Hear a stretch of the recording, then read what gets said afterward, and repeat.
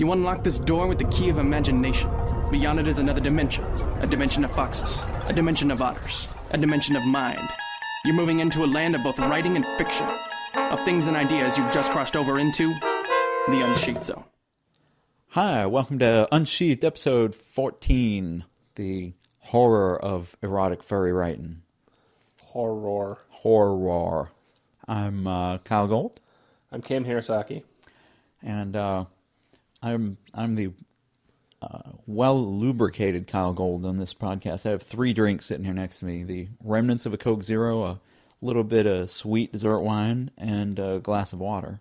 I was going to say that you're actually more well-lubricated than the podcast otter, which is unusual, but I think about how much I have had to drink, and I'm not sure that that's necessarily true. Yeah, I was going to say I'm just having my drinks in parallel. You had yours in cereal. Yeah, and the podcast wine tonight is actually really good. It is a sweet dessert wine, which is why I'm also partaking of it. It's complex, though. It's not cloying. No, that's that's very true. But this is not uncorked. It is unsheathed, even though Hirosaki-san's microphone is not unsheathed this time. It's not. It's very sheathy. It is. I feel this. I'm looking down at it. I just want to nibble at it tenderly. Yeah, so if the otter goes all quiet in the middle of the podcast, y'all can picture in your imaginations what's going on there. I won't elaborate. So we wanted to devote this episode to talking about horror and about writing horror and what tips we have and what are some of our favorite horror stories. And I think it's actually good that we're doing it this week and that we did have to push it back after last week, because I ended up having a very hoary. I ended up having that too. Yeah. Oh, there are stories I could tell you, but I won't. That's all right. I think I already wrote one. Yeah, you're one up on me on that. No, I was going to say that I actually had a very horror-tastic weekend, so I'm actually in a much better horror mindset than I was. Horror is a really difficult word to say over and over again. Especially when you had 3 glasses of wine. No, that's not it. I think it's just the R's. Oh, maybe. And I think it's... Japanese people can't pronounce the letter R, right? You know that. That's true. I did know that. Although I thought actually it was the letter L. Didn't they use lollipop as the code word in some of the Filipino bases in World War II? Oh, that's probably true. So you should be able to say horror, but you couldn't say... Well, the other trick word is railroad. Oh, yeah. You know, in Swahili, they confound the R and L sounds as well. It's, anyway, we're on all kinds of topics here, but... Hakuna Matata, folks. Yeah. So do we want to start off just talking about some of our favorite horror stories, or do we want to jump right to the questions? Let's do a little bit of genre talk first. All right. We can keep it brief. I'm a big fan of Stephen King. A bunch of people are probably aware of that from some of my live journal posts and other places I've written. Stephen King, I think, does horror in a particularly effective way because he writes such good characters. And again, I always come back to character. He makes his people really believable, very sympathetic, and puts them in... And also he has an incredible imagination for supernatural and horror settings and events. Yeah, and he's just actually really good with a lot of the in and outs of writing in general, almost on just an innate level. It's he has a sort of inborn talent that I don't think a lot of people can quite match. He makes it seem so easy, if I'm allowed to say that. I think you certainly are.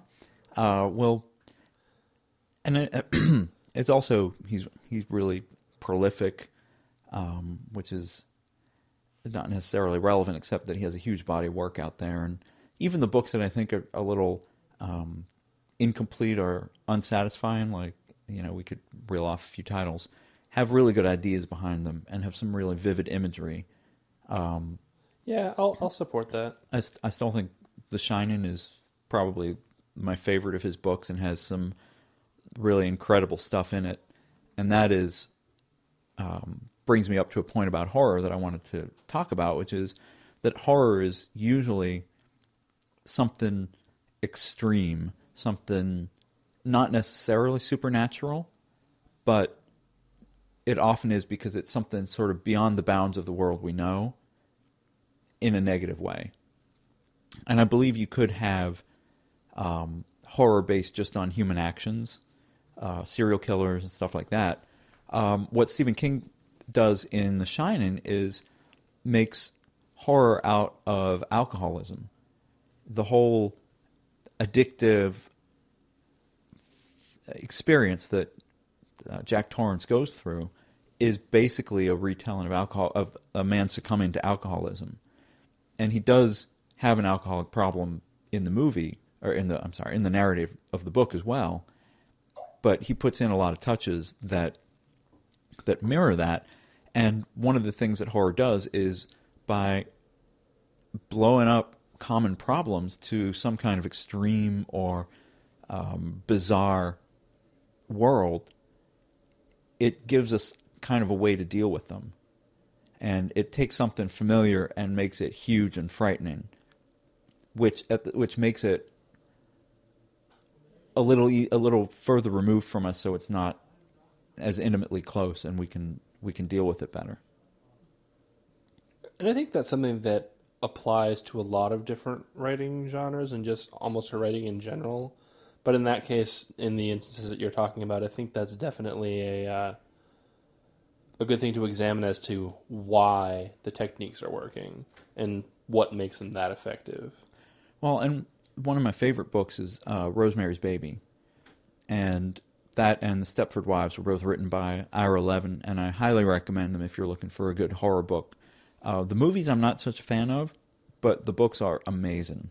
And what they both tapped into was the changing roles of women in the 50s and 60s, and how, Rosemary's Baby is about, of course, a housewife in New York whose husband, unbeknownst to her, joins a satanic cult and prepares her to bear the coming of the Antichrist.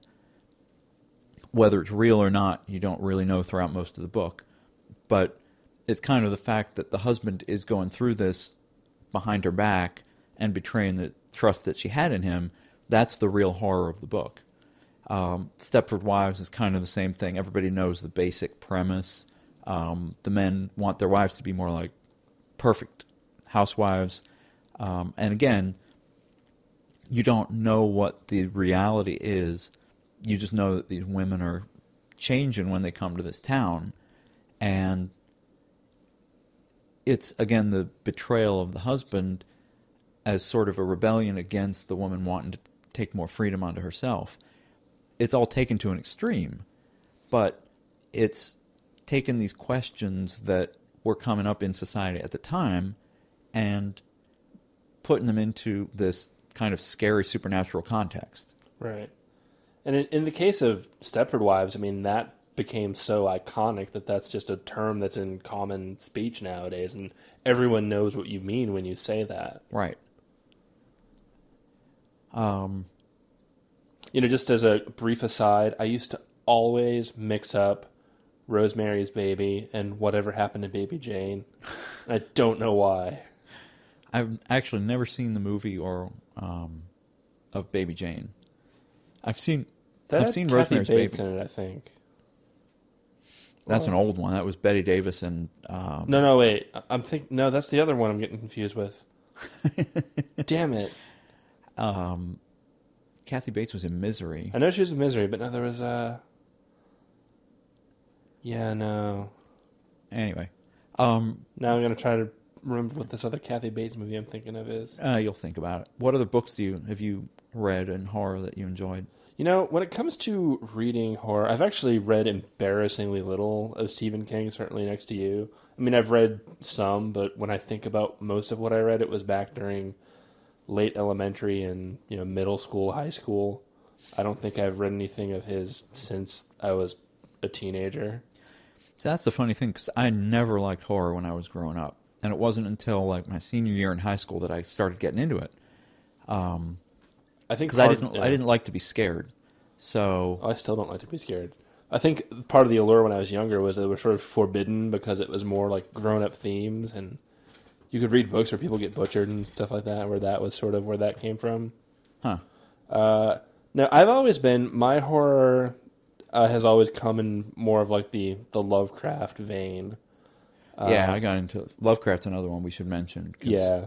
I mean, just the whole concept of, I don't want to sort of make this something that applies to everything, because I certainly don't think it's true, but just the sense of hopelessness that's in so many of his stories, like no matter what you do, no matter what anyone does, like terrible stuff is going to happen, and in the meantime it's really going to creep you out, and you'll probably be miserable, and then you'll die, and then bad shit will just happen to other people instead. And you didn't affect any of it. And I think actually that Lovecraftian kind of story would play really well today, because a lot of people, I mean, maybe just judging in the past couple weeks, kind of feel like the world is out to get them. And that's very much the theme of Lovecraft. You know, Lovecraft was a shut-in and didn't have many friends, and most of his friends were correspondence friends. He was pale, he didn't get out much, he was sickly. And so, kind of, you take this feeling that the world is out to get you, and you expand it, and you make it really big and really extreme, so that instead of it's just, well, you know, the government doesn't care about you really, it becomes there's a huge elder god at the center of the universe who's insane and surrounded by 100 mad dancers, and he cares about you so little that he'll reach out and snuff out your life. Yeah, and, whereas you have a lot of modern fiction where it's like, a single person's life is insignificant in the face of all of these, major world affairs that are going on. In Lovecraft, it's very literally like the sum existence of the entire human civilization means absolutely nothing in the grand scheme of this cosmological, web of terrible things happening.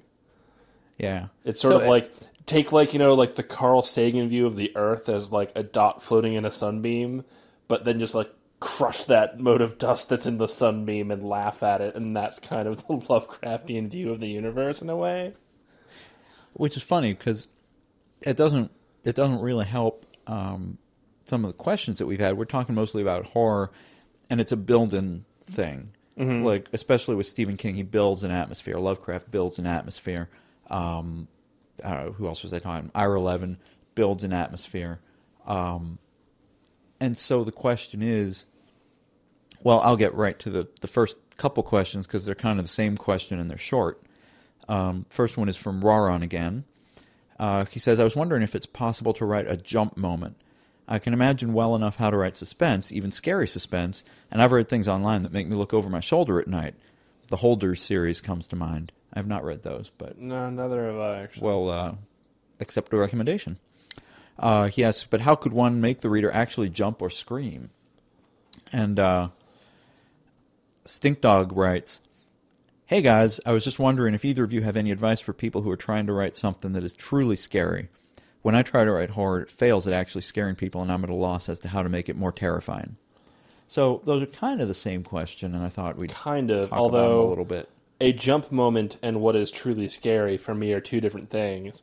For me, truly scary is the human race is insignificant, and nothing you do is going to change that fact. That's the sort of thing that scares me. You remember the Calvin and Hobbes cartoon where Calvin has the hiccups, and he tells Hobbes, okay, to get rid of the hiccups, scare me. And Hobbes goes, okay, we're killing our environment, we're burning a big hole in the ozone layer, all of our fossil fuels are going to run out in 30 years. Calvin says, no, I mean, surprise me. Hobbes goes, that doesn't? Boy, you're cynical.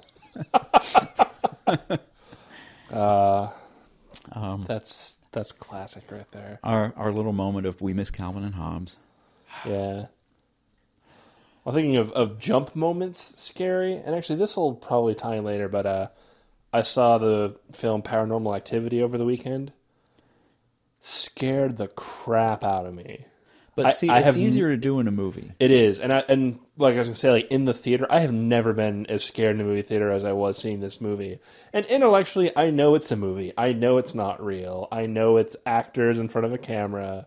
I know that in 2 hours I'm going to be back out, in the car on the way home, and everything's going to be fine.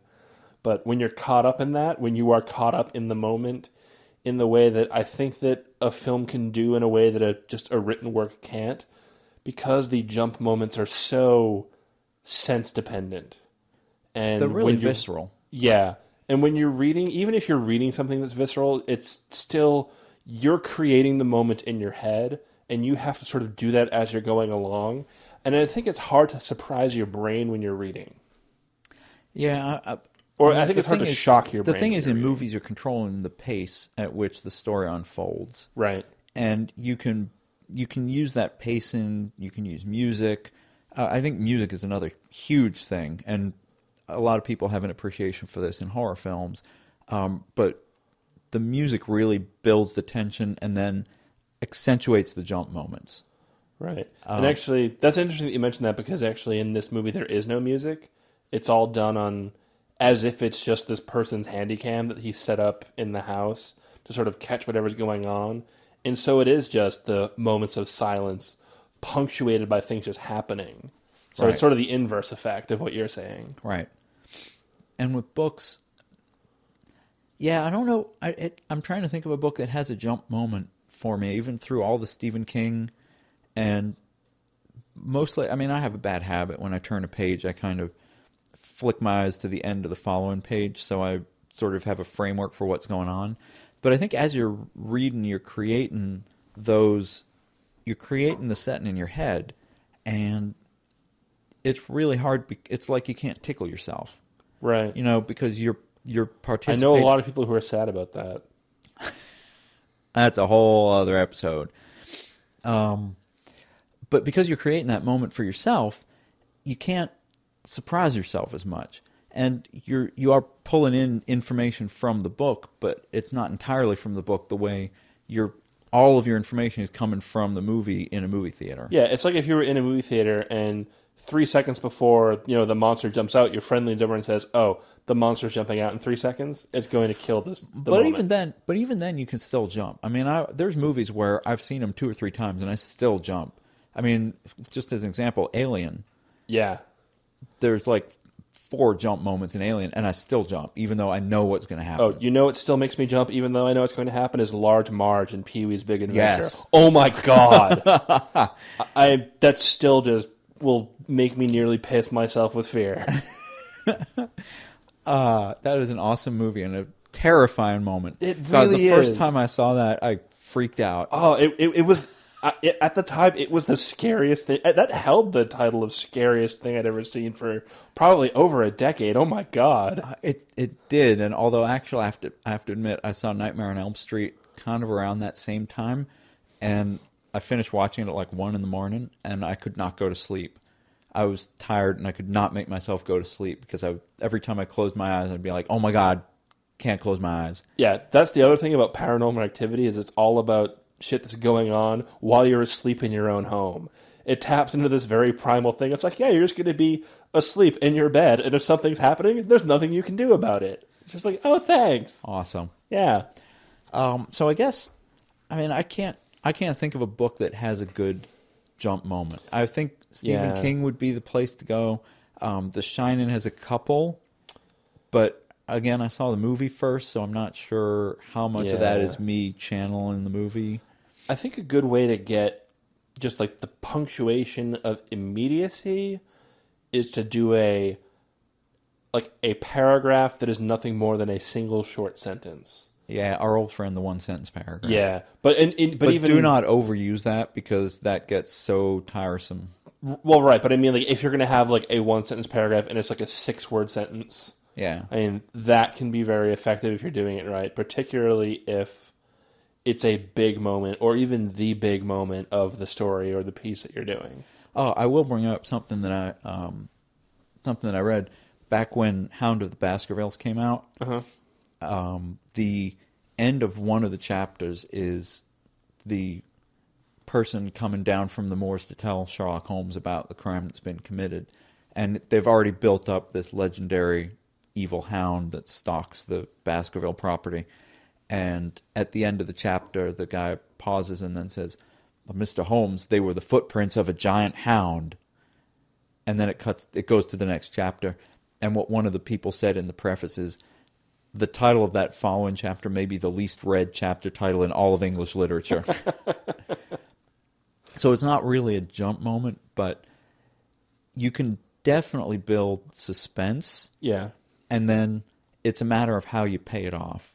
And if you do it, as you said, in that kind of short one-sentence paragraph, you might not be able to get a scream or a jump reaction, but I think it depends on how much you immerse people in the book. Yeah.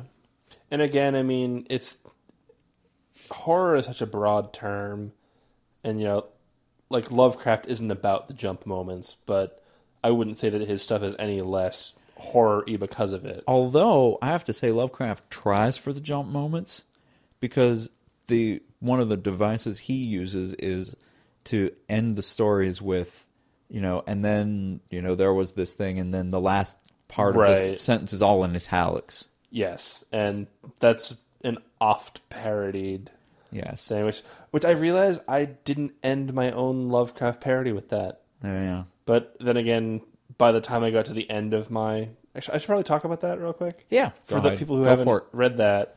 It's in Fang 2 along with the horror story I wrote, I believe. Yes, Fang 2, which was originally their Halloween issue, and then it got rebranded as number 2, I believe.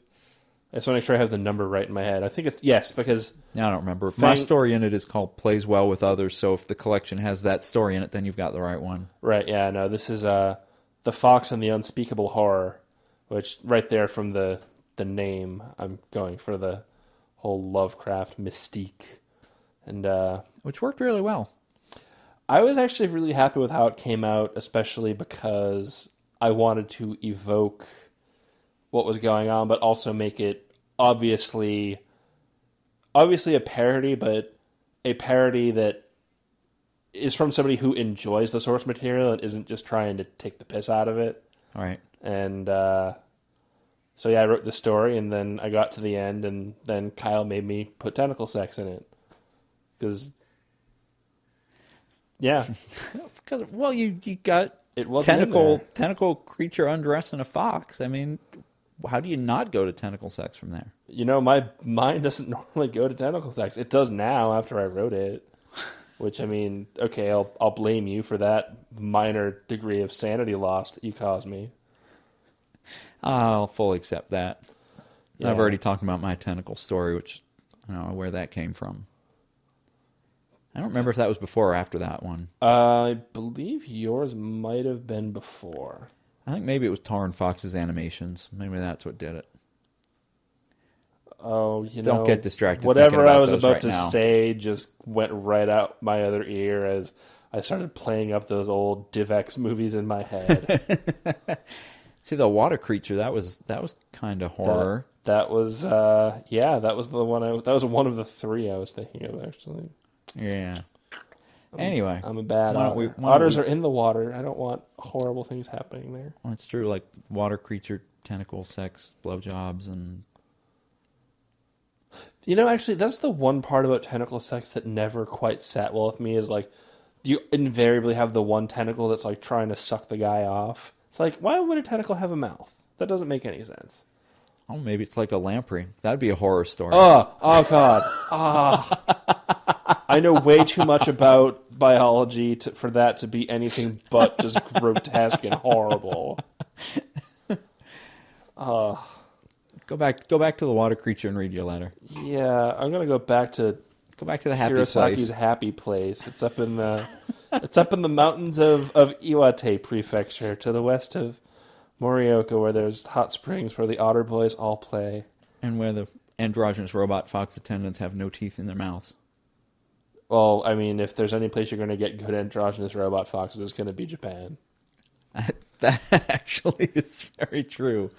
All right, read on. You know, over the last couple of months of podcasting, we keep on coming up with the missing pieces of the puzzle to this story I'm eventually just going to have to write, you realize. I hope so. I don't think that Pyro's picking up on it, so I think it falls to me. Androgynous robot foxes in a temple high in the mountains of Japan. I will take one for the team. And now I'm going to move on to my letter. Please do. So I tried to do the not cast paper ruffle, and I failed miserably. It's because we're not cast. No, We'll have to ask them for some tips when we run into those guys. How do you do the paper ruffle? Damn it. Just read. This is from Candrel again. It says, "Afternoon, guys." Which I'm going to guess is when it was when he wrote it. Sorry. My mind was just thinking about something else. Now I've embarrassed us all. Wow, you actually got Kit to stand up for that. I'm making him leave the room. Oh. Okay. Dead air is bad air. I've written a bit of horror in my time and read even more, and I found that there's 3 concrete rules that have invariably succeeded for me. I figure I'd pass them on to you and your listeners should you choose to share. Oh. Point the first. Nothing is scarier than the familiar. Most people who read books are so inured to the strange and otherworldly that they're just not afraid of aliens from Mars anymore. Instead, it's the things that they have personal experience with that can become creepy. This is especially the case with things that emerge from people's childhoods. Empty playgrounds, twisted stuffed animals and dolls, haunted suburbia. These are all the familiar trappings that work best to set a horror scene. And I think I'm going to jump in a little bit and say it's not just the familiar, but sort of the perversion of the familiar. Right. And the perversion of the innocence. Right. Because, where he mentions childhood stuff. Like clowns. Oh my god, clowns are terrifying if you pervert them. I don't think they are so much anymore because we've all come to regard them as creatures of horror. Well, but I still think there's an instinctual level. I will go back to The Shining and say the 2 little girls in the hallway. Oh, yeah. Oh my god. Yeah, and actually, I think that the creepy child archetype is never not going to be scary. They do that in a lot of things, and it's just, or it's always at least unsettling. It is unsettling. I think when they have the child being really aware that they're evil, it's less so. Yeah, no, and I think that again with the corruption of innocence, like there's this 2-part episode of Doctor Who where you have like this little child with like a gas mask fused to his face looking for his mummy, and he just keeps like going around asking people if they're his mummy, and it's terrifying because it's just this like little like 7-year-old boy with a gas mask on his face, and like he doesn't know any better, and it's just really creepy. Wow. Yeah. There's actually a fair bit of a horror element to some of the Doctor Who stories, but I won't. I'll throw that over to Fuzzwolf. Yeah, I was going to say, y'all and Fuzzwolf should sit down and talk about Doctor Who one episode. Yeah, well, we've talked about Doctor Who in person at cons before, but anyway, go on. That was number 1. So, point the second. The horror isn't in the action; it's in the details. The fact that a psycho just stabbed your protagonist can be scary in theory, but it's the way and length to which it's described that really brings out the squeamish and teeth-chattering chills to your readers' spines. And I think that this is something that I briefly touched on earlier about doing just like a quick, short 1-sentence paragraph of just sort of the very matter-of-fact lack of detail can be a bit shocking, depending on how you do it. Yeah. And again, I mean, I go back to balance like everything else. It's a question of how much detail you want to put in and putting in the right details so that the reader can build up the picture for themselves. Yeah, and I think often a lot of it is the amount of detail should be possibly in contrast to how much detail you're normally putting in the story. If the story itself tends to be sparse on detail, by suddenly switching to more detail, you're catching attention, and vice versa. Right. Yeah. And 3, there's no fear without hope. Even in your hero's darkest hour, there's always some glimmer of hope. The moment you extinguish that, the story is over because the readers will simply accept the inevitable. The story becomes a prolonged ending. At all times, there must be a chance, no matter how slim, that there's an escape from the personal hell you've dropped your characters into. To which Hirosaki-san interjects, unless you're reading Lovecraft, in which case no, there is no hope, and there is no hope for success. But the characters don't know that. And they don't, in the Lovecraft stories always struggle. That's true, and that's what makes like them flies interesting. on flypaper. Yes, or like a knot stuck in a fox. That much analogy less worked better in my head. Yeah, I was going to say, that's not really scary or horrific at all. No. It is distracting, but... Yeah. Oh, damn, I'm bad at this tonight. I blame the wine. I just blame the fact that I'm a pervert. Well, that's why we're sitting here doing this podcast. I just think you should devote more of the energy to writing down your perversions instead of distracting your co-host and tech-savvy wolf with them. And potentially listeners. But yes, to address his point here about there being hope. Alright, so a lot of people rag on me for my stories being kind of negative. But again, I think that, as you were saying, the characters have to strive and struggle. And that's true in the face of a normal conflict. That's true in the face of a horror-based conflict. Where the tension comes from not knowing. The reader needs to feel that there's something at stake and that there's an uncertainty on how something's going to end. Right, exactly. Which is... I was going to say that's basically pretty much any story. Right. So the whole thing with horror is, again, we're taking... The reader's been introduced to this extreme world where, horrible things happen that are beyond the normal realm of experience.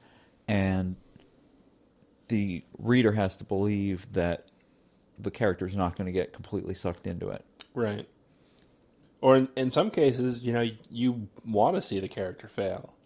And that's a legitimate way of doing things too. Like, I think that's a lot truer in like vignette or sort of like brief horror anthology stuff where you're watching somebody who's obviously a complete jerk and playing with forces beyond his control and you're just waiting for his uppance to come. Right. And it's because it's hard to sustain that. Yeah. That is much more of a short moment. I will say that this isn't really relevant. I'll talk about it a bit later.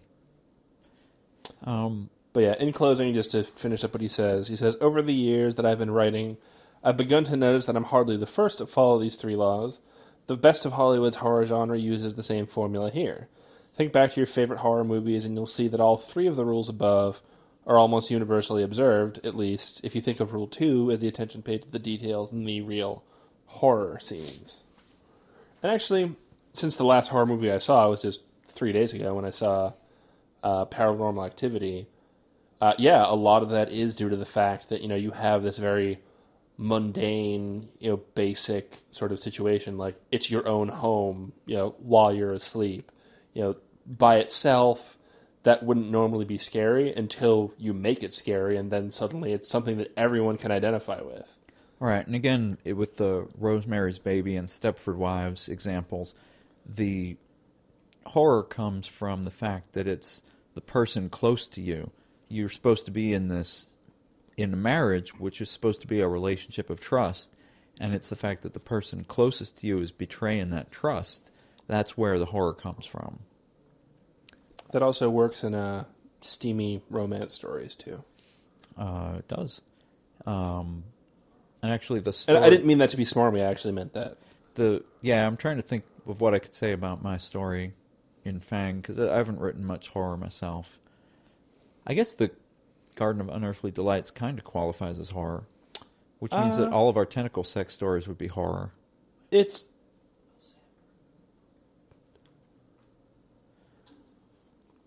No, I think that's horror. I mean, actually, science fiction and horror match pretty well. Yeah. Like, they're often the Outer put together. Limits, Yeah. Like that sort of thing. Twilight Zone. Yeah. We should mention, too, that there's an anthology out that Will Sanborn put out last year called Alone in the Dark. Yeah. It's a very beefy anthology, too. There's several dozen stories in it. Which has a ton of stories in it, Yeah. I've read a couple of them. Yeah. I have a copy. pretty I good. haven't read the whole thing. I've read maybe about a quarter of it. Yeah. I have it on my desk at work. And actually, now that it's the season for Halloween again, I should probably go back to it. Yeah. So I'm gonna read the sort of the gist of this last question that we got, and we're getting the 5-minute sign from Kit. So this one is from Trendane, and he gives an example of a story he was reading that built up a great feeling of suspense in him, and he asks, what are your favorite ways to build suspense or anxiety in a scene so that when the big boo happens, if it happens, it has the greatest impact? Conversely, do you think there are times when that tension should be maintained and never quite have a sense of resolution? That feels a bit Hitchcockian, so I'll cheat and make this a separate question. Can you name off any examples of the tension never quite being resolved, where the reader is left with this lingering sense of, but wait, what was the cause?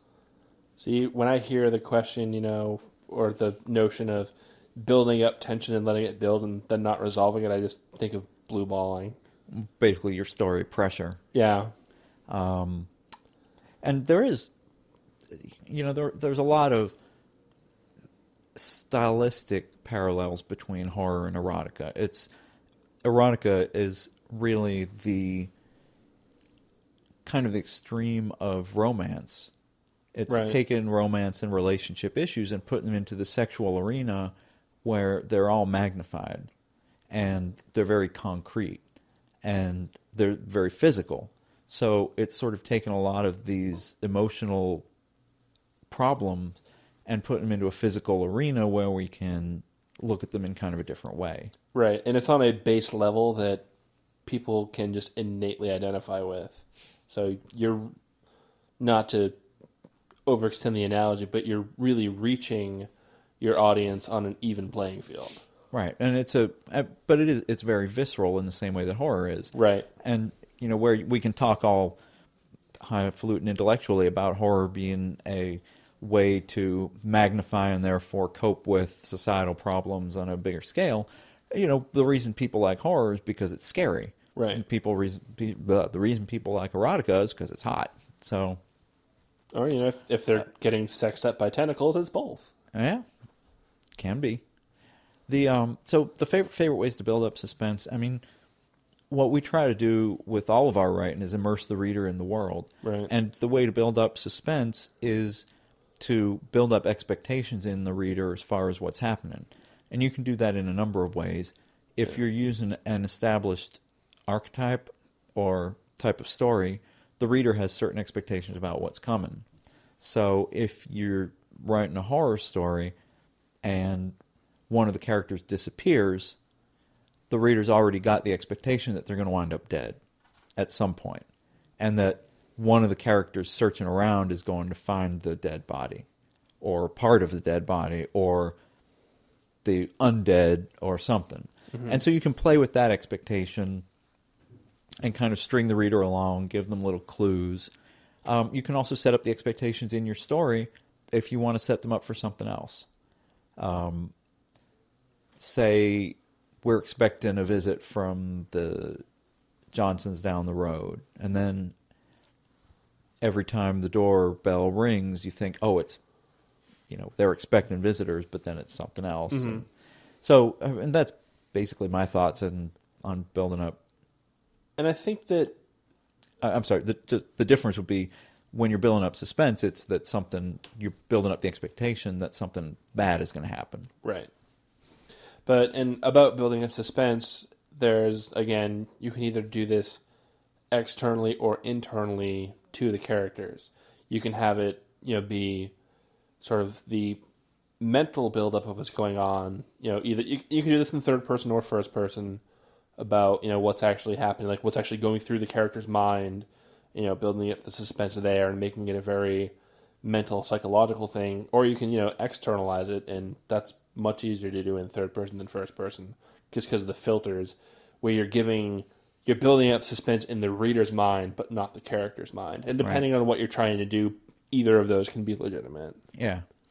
So, I mean, I think it's just good storytelling either way. Yeah. And storytelling is all about playing with reader expectations as well. Yeah. And I think that on a basic storytelling level, I think that building up the tension needed for horror suspense isn't that much different than building up the tension that you would for anything else you'd need to build tension for. Right. You'd use the same, techniques and methods.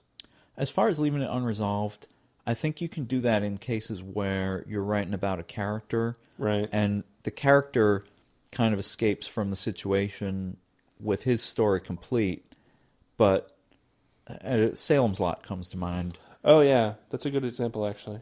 Where the character goes through his story and gets out, but the whole horror issue is never resolved. A lot of Lovecraft is that way, too, right. where the character finishes the story and you're like, but the Shoggoths were still down under the temple of, and they're going to eat the town. Well, who cares? Because the main character's in a sanitarium now. Now, it's like I want to rendered pause. You speechless without even trying. No, I'm leaving a pause for Kit to put in the Price is Right failure trombone. Wah, wah, wah, wah. That one, yes.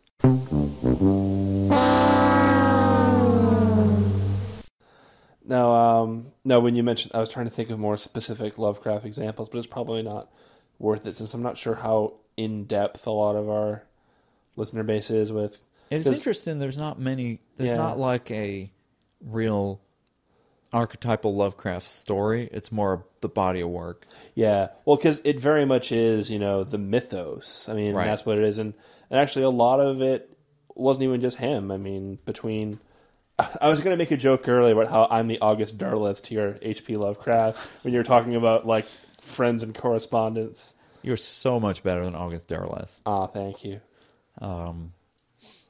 But there were worse knockoffs that added to the Cthulhu mythos than August Derleth, though. Well, I don't doubt that. All I'm saying is I've read some August Derleth stories where we talked about the whole Lovecraft device of italicizing the punch at the end of the story. And I've read some August Derleth stories where he just italicized the whole last paragraph of his story, which kind of took away from the impact of it. As far as from an editing standpoint, I'm wondering how that ever got by, and that it was a different time back then, I guess. Oh yeah, it was like 1957, 58. It was way earlier than that, though. Listeners, please, we're joking, listeners. That's where we definitely do not think that August Derleth was writing stories in the 60s. That was just an in-joke reference. Yes, and it worked because now I'm red-faced and giggling, which it has become a regular thing in the last 4 episodes of this. Do a YouTube search on NASA and you'll find it. Yeah. It's not horror, so we're not going to say any more about it. Right. It's 10 minutes of your life that you'll not regret spending, I hope. But anyway, so I guess the one thing we didn't really answer, we didn't kind of come to a conclusion on the jump moment, and I just think maybe it's one of those things that you can't really do in writing the way you can in movies. Or if you guys have any examples of books that have made you jump, write in with them, and we will mention them on the air, and if we think of any, we'll talk about them. But I can't think of one that's made me jump even as much as as like the worst horror movie. Yeah, and I think that might be in part due to it's not what we write, and it's not a bulk of what we read. Yeah. Or maybe it's just a fact of the medium that it's just hard to do without the multi-sensory thing of a movie. Yeah. But anyway, hopefully y'all have a good Halloween, and for you aspiring horror writers out there, we look forward to seeing your next works, and hopefully this has helped a little bit. I'm looking forward to seeing what sort of follow-ups we get. Yeah, I am too. And maybe for next year, I think it's a little late for us to start writing more horror stories now, but check out the Will Sanborn book, Alone in the Dark. Check out Fang Volume, whatever it is, 2, with the horror stories in it. And if I was going to be writing a horror story right now, it would be, this is what's going on at my day job right now. This is my life. Will his mind crack? You really could write a Lovecraftian story where your employers are elder gods who are insane. I was just thinking that. Well, we'll look forward to that if it happens. Yeah. But until then, happy Halloween, y'all. And I'm Kyle Gold.